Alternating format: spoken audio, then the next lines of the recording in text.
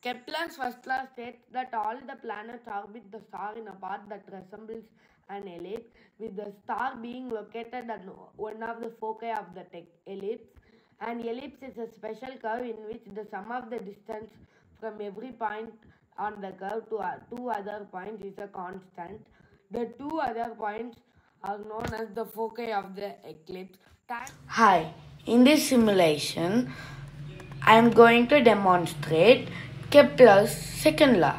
Here, the planet orbits around the star in its orbital plane. In this orbital plane, I divided it into two parts. I need to change it into 4 parts over here. Wait. 4 parts.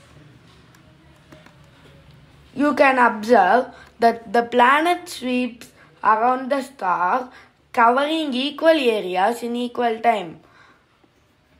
This is the graph against area and period of division. You can see that the planet travels around the star in equal area in equal time. To prove this, I will illustrate its speed and velocity. Now you can see its speed and velocity. See, its speed is just 10 kilometers from here, and as it goes towards the sun, it's increasing.